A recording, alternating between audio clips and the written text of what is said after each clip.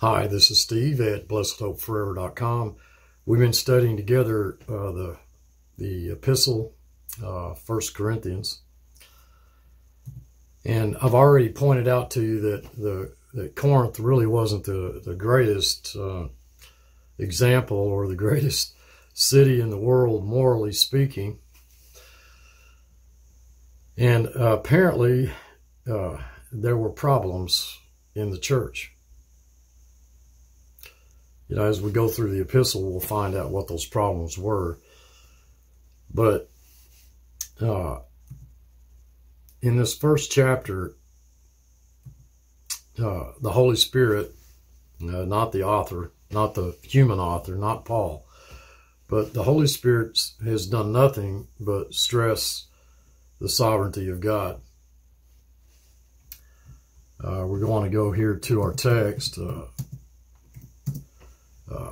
King James Version,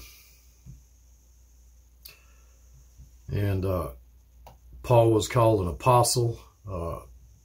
He didn't choose to be that. God chose him to be an apostle. Verse 4, the grace of God, which has been given. Verse 5. That in everything you come behind in no gift and no spiritual graces, that's plural. These are all things that are true of the New Testament believer in Christ.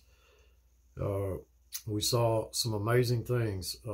Verse 8, that God will confirm you to the end, which is a major concern on the part of most Christians I meet today, who shall also confirm you unto the end, blameless. Blameless. I believe that's verse 8. In the day of our Lord Jesus Christ, God is faithful. The emphasis is on his faithfulness, not our own, by whom you were called into the fellowship of his Son.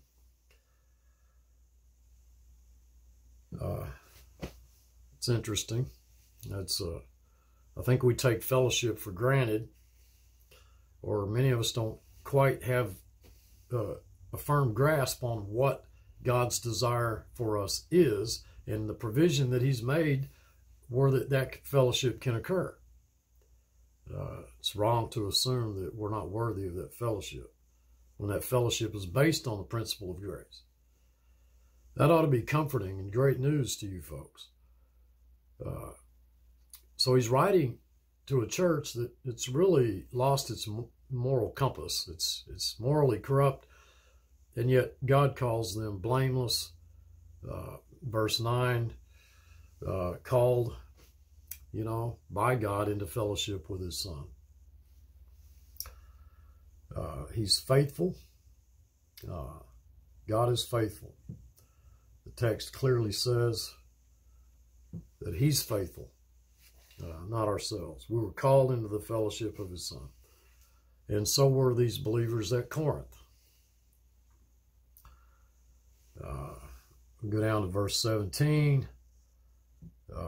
Right here, for Christ sent me not to baptize, but to preach the gospel, not with wisdom of words, lest the cross of Christ should be made of no effect. Verse 17 was he was sent by Christ. He didn't send himself. He was sent by Christ. Saved, that's a passive voice here in for the preaching of the cross in verse 18 is to them that perish foolishness, but unto us which are saved. That's not redeemed, that's saved. That's a passive voice. Saved them that believe. God's doing that. It pleased God to do that. It pleased God to save them that believe God. He's doing that. Verse 19, I will destroy the wisdom of the wise and will bring to nothing the understanding of the prudent. I'll destroy the wisdom of the wise. in verse 20. It is God who made foolish the wisdom of the world. Verse 21. What we see there in verse 21 is it pleased God by the foolishness. It pleased God. It actually pleased God by the foolishness of preaching to save them that believe. And again, that's not redeemed, that's delivered, that's rescued, delivered from guilt, delivered from the burden of sin. But it pleased God by the foolishness of the proclamation to save those who believe. Verse 22, we saw that, the Jews require a sign, the Greeks seek after wisdom. So the Jews require a sign. I'll talk a little bit more about that.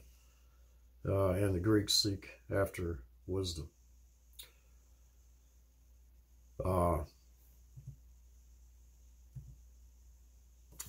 For the Jews, it's a stumbling block. And there's an interesting word there in the original text I want to talk about. The Greeks, the foolishness, their wisdom is foolishness. Now, why? Why is that? It's because God ordained it that way. We've seen nothing but the sovereignty of God here, folks. It's not because they have some peculiar characteristic. And Greeks, I think that means non-Jews, and that can be taken as Gentiles, verse 27. Called and chosen in verse 27. Called and chosen. He chose the foolish things of the world to confound the wise. God decreed, God said he did these things in order that no flesh would glory in his presence. That's basically the last verse of the first chapter. But of him are ye in Christ Jesus, who of God is made unto us wisdom and righteousness and sanctification and redemption. And dearly beloved, what are you going to do with the words? But of him are ye in Christ Jesus. The text doesn't say it's of you that you're in Christ Jesus. It is of him that you are in Christ Jesus.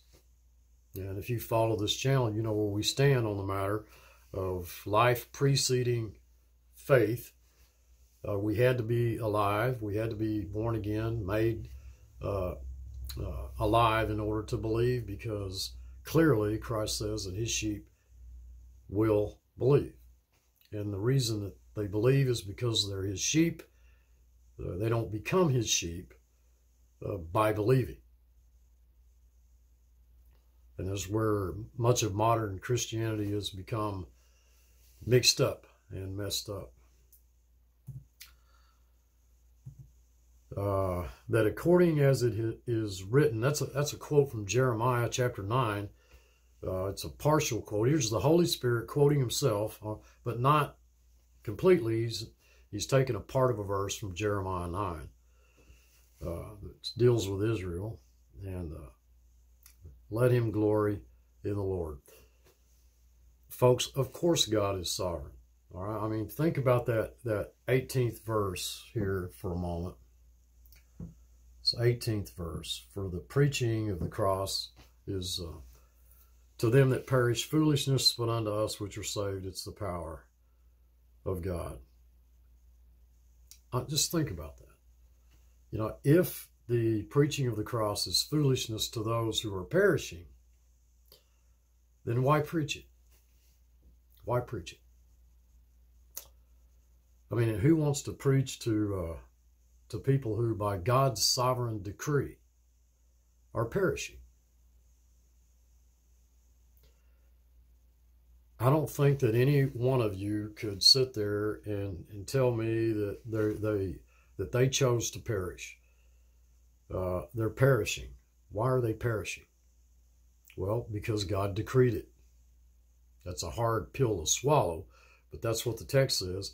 They didn't choose to perish. That whole idea was made up by man's drive to somehow convert the world. You're not going to convert the world in the design of God. Those who are perishing will never change. They will never change. From that, they are perishing. They will perish. And there are those who are being saved. And there's no doubt but that they'll be saved. The text leaves no doubt there. Missionaries, tired, discouraged. You preach and you preach and you preach, and you don't see any results. And that's the problem with a lot of modern day preaching today. You want to see results. If your church isn't growing, and this is a very, very sensitive topic for me here. We're given this online ministry. If it isn't growing, if it isn't converting people, then there's something wrong with it. And we measure, we measure it by not by the truth of what's spoken, but by how many come and how much money there is and how big it gets and all the other criteria, which is not biblical. Our responsibility is not to build a big congregation. My responsibility and yours is to teach truth. It's up to God who hears the truth. We can't say, well, I don't like the way those missionaries preach, or I don't like the way that minister, that pastor preaches. Poor brothers and sisters couldn't cut it. Okay, his sheep, listen, his sheep will hear, because he said that they would. And so what matters is what it is that we are preaching. What matters is what's preached. There are those who are perishing. There are those who are being saved. And we, from a human standpoint, a standpoint of human wisdom, we can't do anything. But God can. And he does. He does do that. It's not, well, he's powerless without us. He does do that. We cannot convert, we cannot sanctify, we cannot redeem, we cannot save ourselves, much less others, except through we take heed unto doctrine, for in doing so we save ourselves and them that hear us. But it's God that does the work, not us, okay? Twice we see that the text says that they're perishing, we're being saved. Those that believe, in verse 21 here, the ones that are doing the believing are the ones that he's saving. And remember, the saved up in verse 18, right here, verse 18, the saved there are already believing. And we have scripture declaring, my sheep hear my voice. Why do you not believe me? Christ said, because you're not my sheep. And I don't see how people pass over that without giving it a thought. Dearly beloved, the indispensable requirement to believe God is to already be one of his sheep. So the proclamation of the gospel is to deliver them that are believing. And those are the only ones. Somebody asked me years ago, asked me one time, well, Steve, to whom are you addressing a message? Anybody. Everybody. To the air. I'm preaching to the air. Okay? Because, that's what I do. And I leave that to the Holy Spirit. Only those who are his will believe the truth. I can't change that. And neither can you make anyone who's not God's believe the truth. You can't, no matter how bad you want to. Now, that's the hard, cold fact of the matter. You can't do that. That's not your responsibility. It's the preaching, the proclamation of the gospel, the message of the cross. You know, that's Christ, his person, and his work that saves them that believe. That's what God delights in doing. Them that are already his. We preach Christ crucified unto the Jews, and that is a death trap, okay? The stumbling block, okay? You'll find that this interesting. If you look at the original word in the Greek text, and unto the Greeks foolishness, but of them who are the called, you know. And I think that's our third called by God. Those are the only ones. To those who are the called, Jews and Gentiles, Christ, God's power, Christ, God's power, Christ, the wisdom of God, the wisdom of God. And that is contrasted with the foolishness of the wise. And I'm going to suggest that that's both scientifically as well as, I believe, theologically and philosophically and every other thing. But this is a church context, and I want to keep that in mind. Should we consider it foolish, you know, like they do, that God provided for a people of his own, that God had a family of his own, that he provided for those, and they're the only ones that are called? I mean, if we could get that in our minds, it makes a big difference on how we teach this book. The dominant Christian practice of preaching today is always the sense of responsibility that we have to convert people. And if we don't present it right, if we don't make it attractive enough, if we don't invite them in, if we don't go out and lasso them and drag them in, or beat them over the heads with our Bible, you know, or such things as that, you know, that they're going to go to hell. You know, but we lost the chance to save a poor man's soul. This poor guy, he was under conviction, and he didn't accept Jesus Christ. He went out, he got killed in a car wreck, and he missed the opportunity to go to heaven. And boy, if I had told him, then maybe he would have, and so on and so forth. All that human logic goes. That's human logic. That's the wisdom of the world. That's not the wisdom of God. That's all human reasoning. God's sheep are God's sheep, and it is God's design that it is the preaching, the foolishness of the thing proclaimed. Amazing. To deliver those who believe.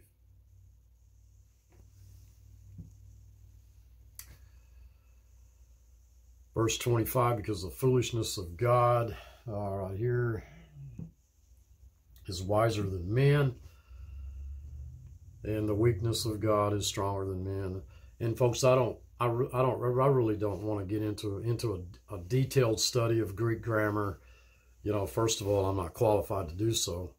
But it is interesting that if you look at these genitives in the original text, that the word there, this word for foolishness, see if I can get this. Let's go to the interlinear. This is the Greek text. I'll try to enlarge this a little bit.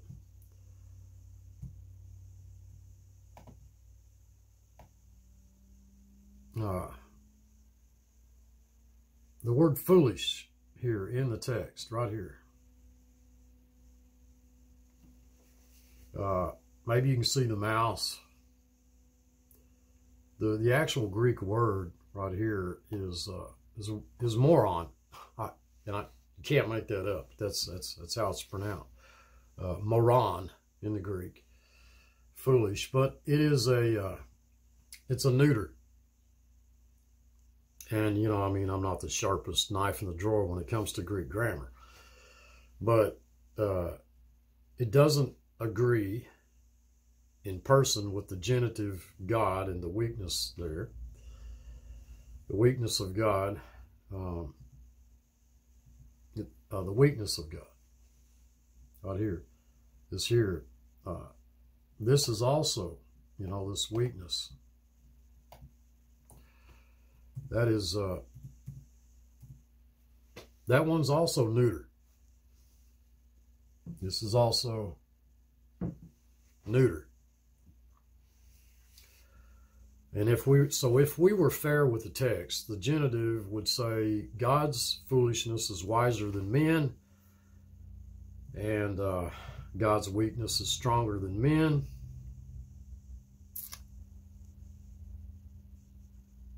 Yeah, God's foolishness is wiser than men. God's weakness is stronger than men.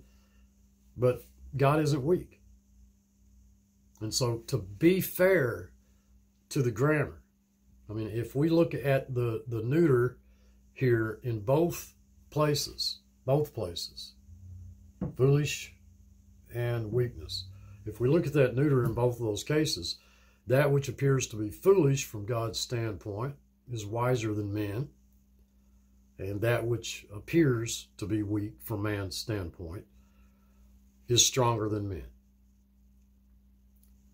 And keep in mind that what is in view here, okay, what's in view is the cross of Jesus Christ, the cross of Jesus Christ. The cross of Jesus Christ.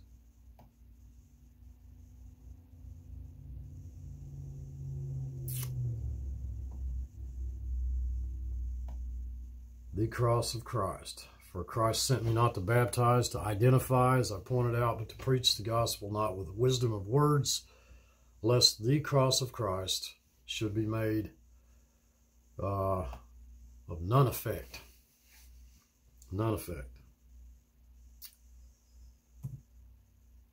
Who did Jews look for? Well, we know they looked for a man who was going to deliver them from the slavery that they were in, deliver them from Rome, the Roman rule. They boasted, you know, to Christ. They said, well, we've never been enslaved to anybody, to any man. And they'd been enslaved from the days of Babylon to, well, onward.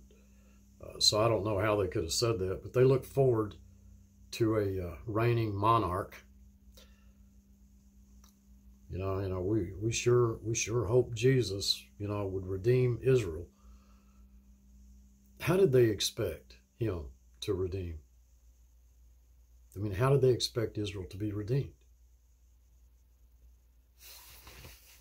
You know, apparently they had some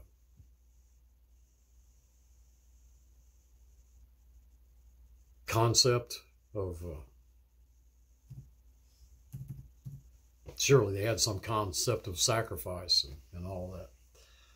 I mean, surely they had some concept of redemption, the paying of a price. They should have seen that. They should have seen from the law that it was God who was going to provide this lamb, that God was going to, he was going to see the suffering of his soul, the travail of his soul, and be satisfied. But they didn't see the suffering of the soul of a lamb. So how could God be satisfied? You know, and that's, I suppose that's kind of how they thought. And so, but you know, but they should have recognized that, but they didn't. Our Messiah, the Jews would have said, you know, well, he's not a criminal. You know, surely the Messiah couldn't be a criminal because he couldn't be convicted in a court of law, you know, and crucified. And that, folks, that is a death trap. In verse 23, right here.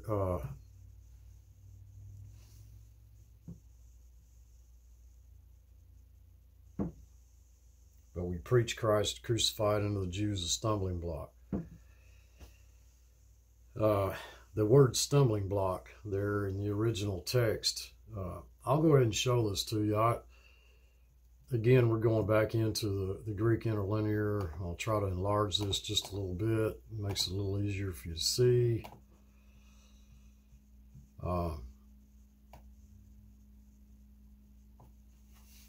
This word here, scandalon. That's where we get our word scandal. It's a stumbling block. If we look at that in Strong's, if we look at that word there, what we see is it's basically, you know, if you're trying to catch a rabbit and you make a trap or some kind of a small animal trap, and you've got a stick that's holding up something, you know, and the stick, you know, he springs the trap, and it's, you know, it's a death trap.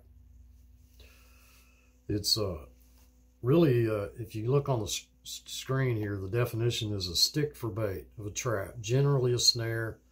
So it was a death trap. Now, what's interesting about this, I mean, because that's what the word means, all right, is that's what the word means.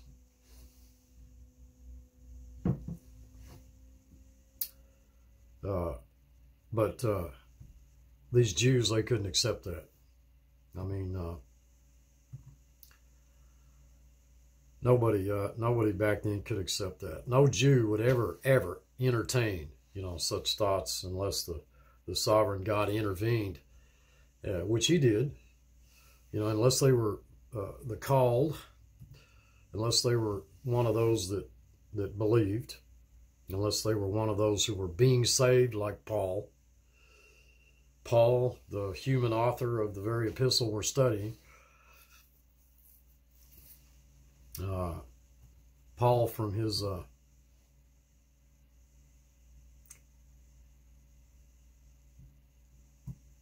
you know, his education, and he was a highly educated Jew, as most of you probably are well aware of. Paul didn't accept it. I mean, it was God who had to strike him down on the road to Damascus. You know, and I heard a minister tell me, I had one say one time, you should realize that the first question that Paul ever asked is God, what do you want me to do? And that's far from the truth. The first question that Paul asked was, Lord, who are you? And that's the big question. Did you get that? Who are you? And the Jews couldn't accept the fact that their Redeemer would be somebody that would be a convicted criminal and die on the cross. The Jews were convinced that their system of law was so good that an innocent person couldn't be found guilty, when the grace that we have now received reveals the love of God that's so great, so wonderful, so tremendous. He declares us to stand blameless. He says we stand before him blameless, before him in love. I mean, that's, dearly beloved, we can't be proven guilty any more than our Lord could have been proven guilty. It's only because. You know, I'm not saying we were not sinners. I'm saying that was only because he died in our place, and we're called saints. But just for the record, just so you know, that back then, during Jesus' time, it was very hard to convict someone and put them to death. And I understand there were a lot of crosses and a lot of crucifixions, but it was hard to convict that person legally. So if you were a citizen of Israel, and if you were a Jew, the fact that Jesus Christ was convicted and died on the cross, to you, that was a death trap. Scandalizo is, I believe, scandalon. It's a trap set to trap an animal. And who set that trap? Who set the trap? Who set the trap? Well, God did. God designed it to be something that the Jews couldn't see. And thank God he did. Okay, if Christ had come down from the cross in all of his glory and power, that's exactly what they would have wanted. You know, that would have been a simple thing for Christ to do. I mean, shoot, he could have done that with a blink of an eye, just a, you know, a wave of his. Well, I guess he couldn't wave his hand. His hand would have been fastened, but just the mere thought, he could have thought that, had that thought, and come down. It would have been easy for him to do, but it wouldn't have done any good for you. You and I wouldn't be redeemed. Christ was not there to impress these people. He was there to die in the place of his own. Unto them which are the called. Unto them which are the called.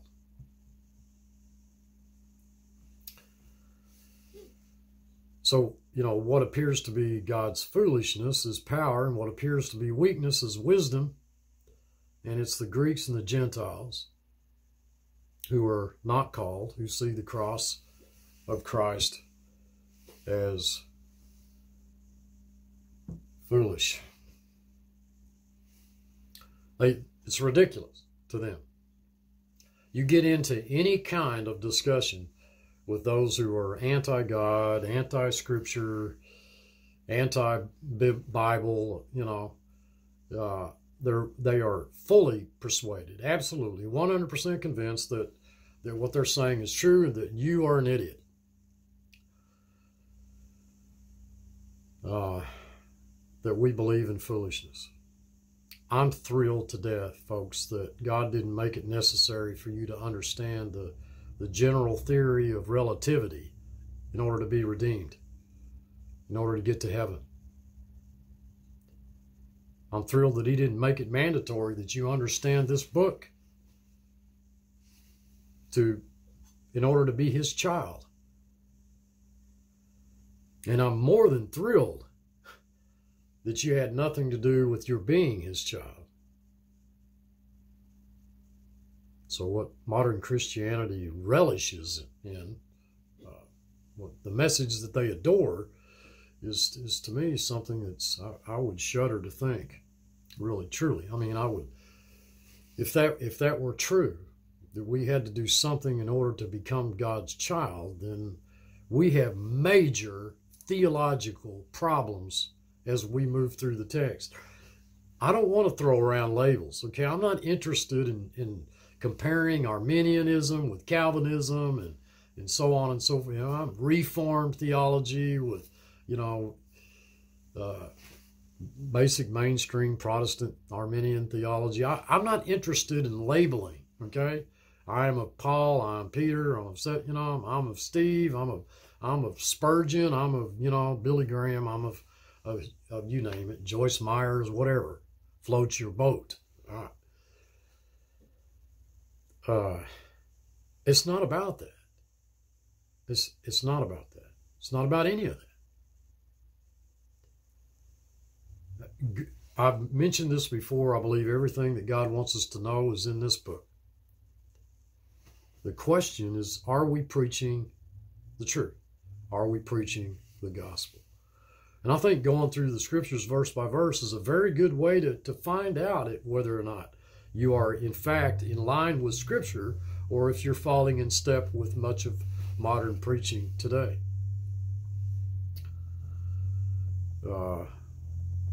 You believe and you're called for one reason and one reason only. And that's because your Heavenly Father, loving you from eternity past, with an everlasting love that never changes, ordained you to be his child. You know, I don't know how many Christians I talk to that they reach a point in life where they're just totally discouraged, totally despondent, burdened with the sins that they've committed and the things that they've done. Oh, I don't see how the Lord could love me or forgive me for everything I've done. I don't know how many times I've heard that. I wonder how many who quote the verse really believe that it's God who is working in you both the will and do of his good pleasure. Did he lie, folks, or did he not?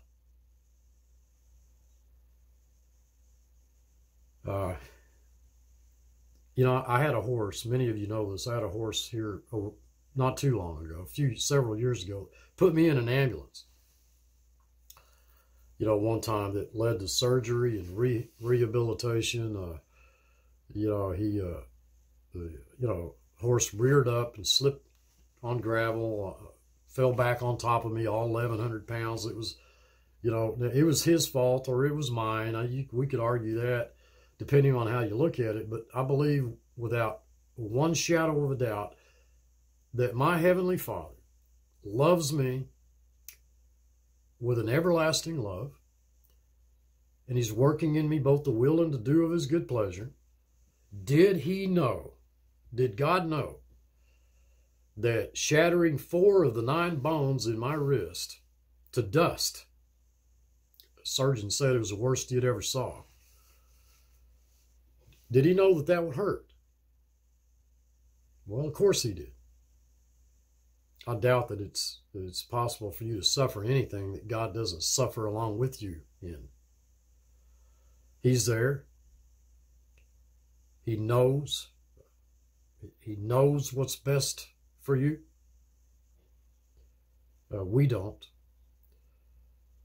He knows what's best for me. He's my God. And what appears to people who don't know him and who don't trust his word, what appears to be pure foolishness, nonsense, and weakness is in fact something God has by design used for those who are his.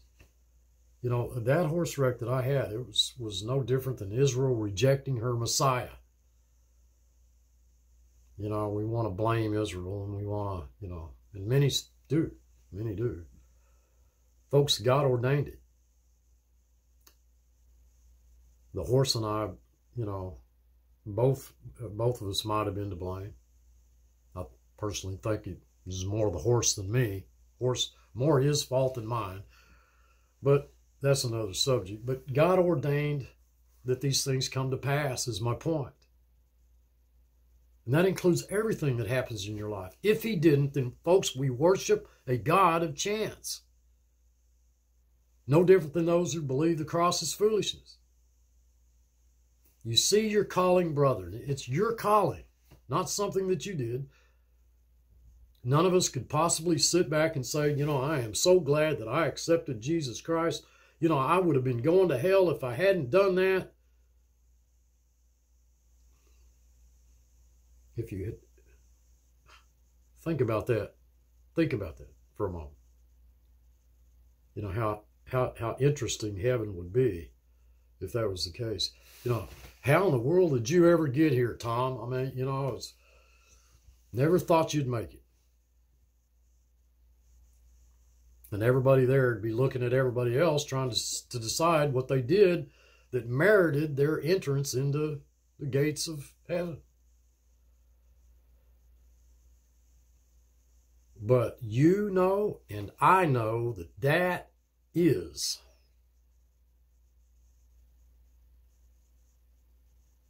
that seems to be the attitude of modern Christianity. That heaven has something to do with what you do, when we ought to realize that our relationship with God has everything to do with what he did. That's the stumbling block. That's the snare. That's the trap. You know, so it's easy to sit back, I guess, and say, you know, I've messed up so much. I've ruined my life. There's no way God could love me. I've sinned more than anybody else ever did.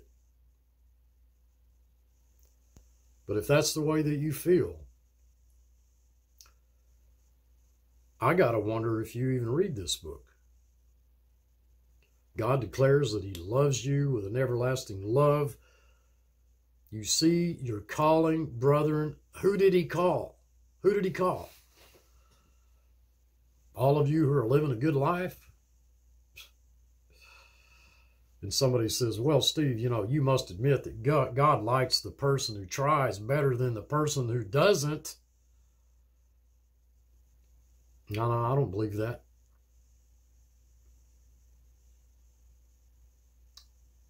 Why did God call the way that he did? Because if he called only the high, the wise, the mighty, the noble, then that would have reinforced our convictions that the one who really work at it get the prize. It would be helping, assisting the narrative, the false narrative that salvation is based on merit. That's the way that it is in every aspect of human life, folks. You know it, I know it. In the real world, promotion, getting ahead is based on performance. That's just the way that we were raised. That's the way we run business. That's the way we look at our lives. Am I to believe that I shouldn't help somebody? You know, because it's, well, you know, I want to help them, but man, they got themselves in that mess. It's their fault. Why should I help them? I mean, it's their own fault that they're in the mess that they're in, you know.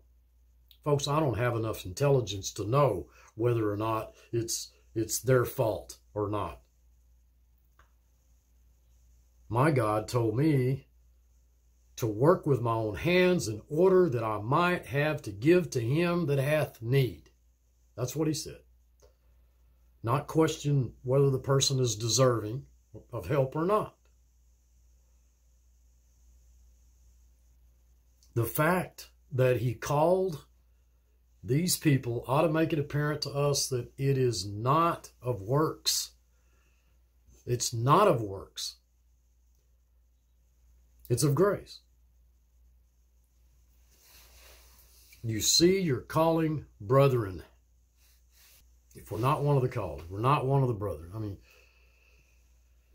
look, not many wise men after the flesh, not many mighty, the text says, not many noble are among the called. And if you don't want to be listed among that group, well, it's basically too bad because you were. But I mean, you know, you're in a pretty sad group here, okay, of people. I don't know, you know, it's as a Facebook group, you know, if you listen, how about somebody out there start a Facebook group of all the outcasts and all the dregs of society, and I have had more than one person tell me, Steve, let's be logical. I mean, let's just use the common sense that God gave us. If God's going to save anybody, you know, he's got to save me.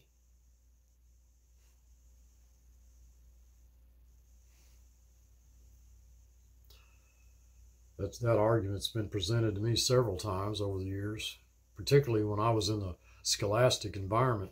That's not what he called. Start a Facebook group of the ones that he called and see how many people want to join. We're sinners, but we're not called sinners. We're called saints. We're not called to be saints. We're called saints. We've been made the righteousness of God in Christ. But we're not the cream of the crop, okay? We're not the best employee. We're not the greatest scientist. We're not the greatest preacher, even. We're not those who are, you know, we don't make up that parcel of that group of individuals that's shaping the thinking of the modern world. And we're not, you know, of all the people who worked on that atomic bomb back, you know, in the 1940s, you know, they tested the first one in New Mexico, Trinity site out there, you know, the only one that ever even mentioned God was Einstein. Did you know that? The story goes that he asked everybody in a class who believed that there was a God to stand up. And a bunch of them did, and he said, everybody's sitting down as a fool. And then he began his lecture. These were brilliant minds. You know, we'll never know all that these people knew. But they didn't know God. And then we come to find out that many of these physicists and these, great mathematicians, these nuclear physicists, and who were the cream of the crop before the first bomb was set off, they're praying. They're on their knees praying, actually praying that their calculations were correct, that their math was correct, so that they wouldn't destroy the entire world. They had enough confidence in their math, at least, to go ahead with the explosion. I think if I'd have been there and saw that, I would have probably asked, well, who are you praying to?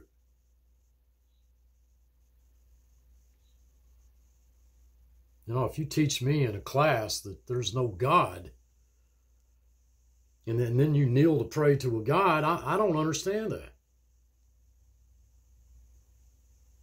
So God didn't call many. He didn't call many wise, mighty, noble. He did call some, but not many. And it's easy to see why he didn't. They would have furthered the wrong narrative of this all being based on merit, human merit.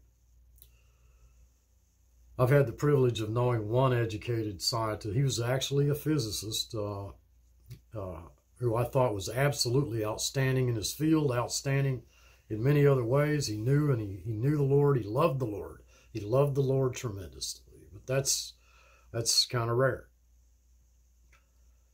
The Lord did not call the kind of people that you'd think that he'd call. When you were a kid and you decided to play baseball, you didn't choose the worst player. You chose the best to be on your team. Always.